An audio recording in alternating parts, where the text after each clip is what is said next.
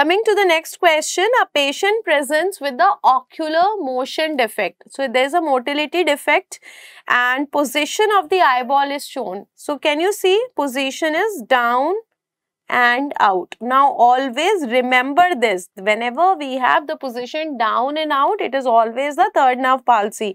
So answer to this question is the defect of oculomotor nerve. Now how do we get this? So always remember a simple thing, all 3 SO4 and LR6. Always remember that all the extraocular muscles are supplied by third cranial nerve except for SO4 and the LR6.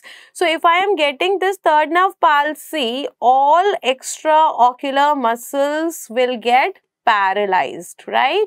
Except which two muscles? Except for this SO4 and the LR6.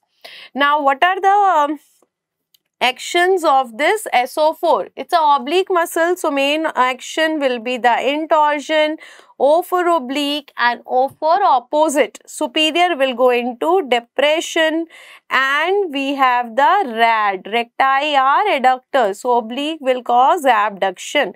LR will also cause abduction. So if you see depression and abduction, so eye will be downward and outward. So always remember, whenever I am getting eye down and out, it is actually the third nerve palsy.